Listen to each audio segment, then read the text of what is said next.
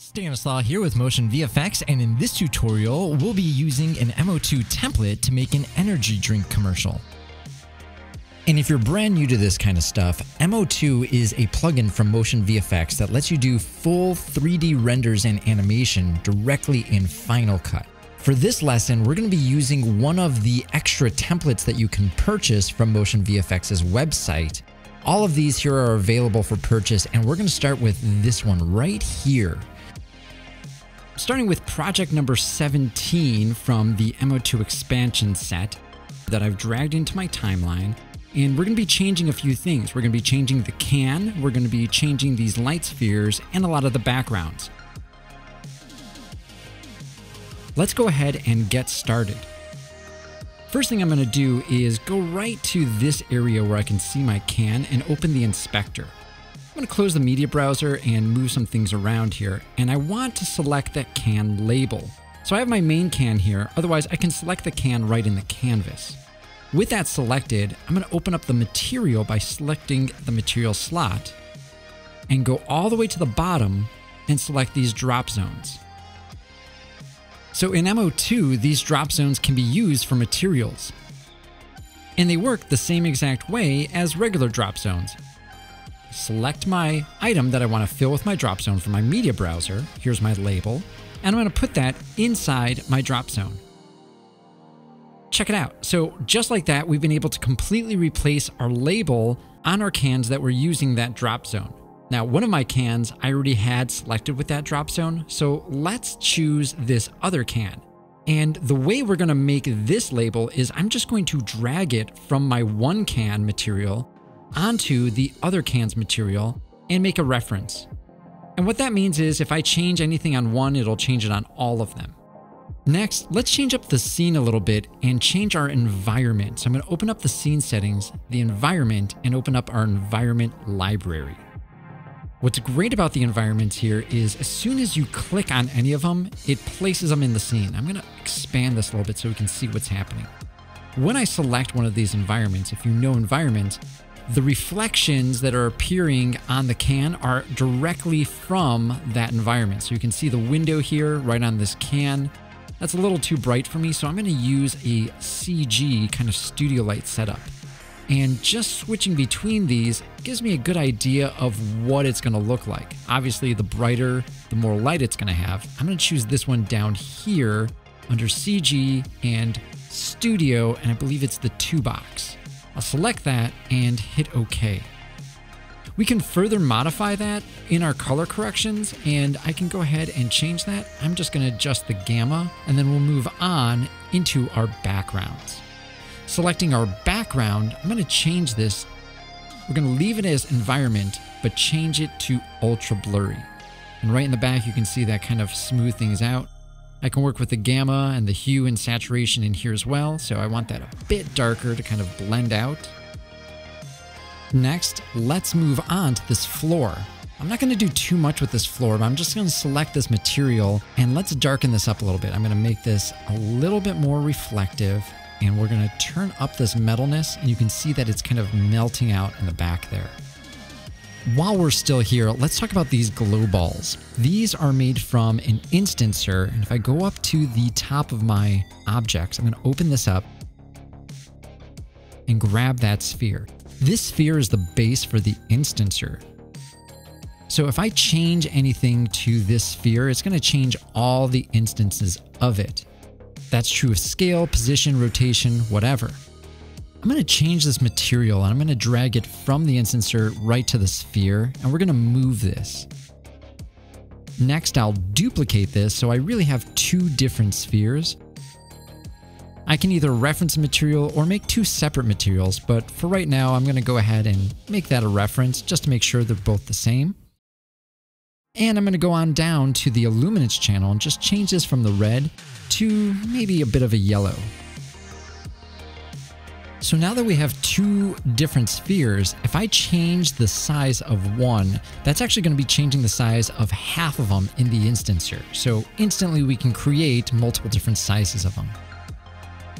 Affecting our different instancer controls, like our noise and our modifiers, we can add a little bit more movement to these. In fact, I'm going to go ahead and put this up in the Y position a little bit more. I think that looks good. Let's play this back. Okay, so we've changed our background, we've changed our environment. So why do we have this going on in our background? Well, that's actually a background layer sphere that we have set up in this scene. So what exactly does that mean? Well, let's go ahead and take a better look at this through the perspective view. What we're looking at here is the entirety of our scene inside this sphere. When you're putting your own designs together, you can absolutely move around, but sometimes it's easier just to work with it in place. Now that I can see this a little bit more clearer, let's adjust these instances of these spheres just a little bit more and give them a bit more space. Okay, now let's go back to those backgrounds. So we have this background of this sphere that we've discovered. If I go into this material and I change this material, effectively this is like creating a new kind of background. So I'm going to go ahead and close that. Let's move on and do the same thing for the next scene. So I know it's going to pop up right around here. And now I can see this one is already silver. So I'm going to select this one and let's make this one yellow. I'm going to choose my yellow and then we'll close this. And in the materials, I'm going to work with both the metalness and the roughness. The metalness, you can see it's creating this softness, and the roughness is creating this almost tight specular. So let's take a look at this from the active camera view. This is a little too bright from this angle, so I'm going to go ahead and tone this down just a bit. Then I'll make a few more adjustments to the material channels. We'll move on to the third scene here, and we'll do that same process. So I'm selecting the material. Maybe I'm going to work with the channels first, see if I can get any kind of brightness there. I think this will look better a bit yellow as well. So I'm going to select the color swatch and choose a yellow color. I'll make this fairly dark so it stands out. And then I'll go ahead and close that up. Okay, we've made a whole lot of different changes in here so far, but now it's time to go through and change out all our text. Through my template, I'm just going to select my text. I'm going to go ahead and replace that. So it's really easy to just double click in the canvas, go ahead and type, but I will need to jump into the inspector to change my font and to customize it as far as tracking or other layout controls. I'm going to continue this through the rest of the different text items until we get to the final text item where we're going to remove the stars and kind of work with the end tag just a little bit more. Okay, now that we're near the end of our template, I'm going to use the inspector controls to change out the text items like we just did before. So what I'm using here is a combination of two different fonts, really, Lato and Roboto, and for the very end I'm just using that Lato and setting this all up. We don't necessarily need the bottom text item, so I'm going to go ahead and remove that, and we don't need the disclaimer, so I'm going to select and remove that as well. We have the stars down here, and if I just change the star number to 0, that will eliminate my stars and I won't have them there.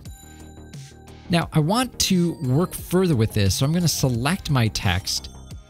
And I'm in the text part of the inspector. And inside here, I'm going to change the color by using the face controls, and then we'll rotate this just a little bit on the Z axis, about 10 degrees. And we'll do that for both of our text items. So you see me selecting it, and then I'll go ahead and change those individual items one at a time. If this was all in the same layer, then you could do it all at once, but because they're two different text elements, I have to do them individually.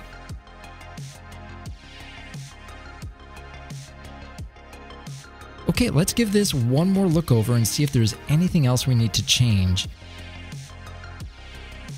And I think right here at the beginning, I want to change out those water droplets, the water splash of those droplets.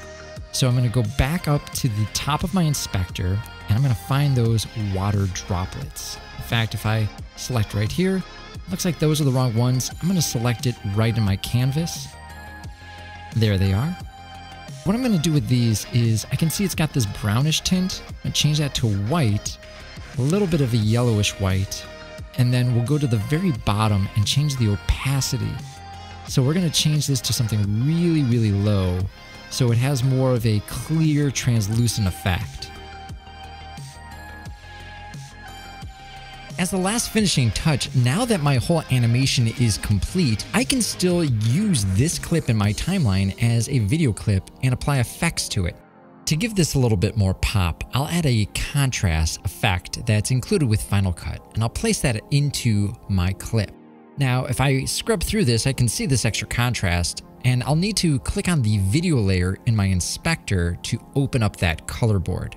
Here I can kind of dial it in if I want to raise or lower that contrast using these highs and lows of my exposure settings. Alright, there you have it. That is a quick, easy way that you can use an mO2 template to make an energy drink commercial. Let's go ahead and check out the final example right here.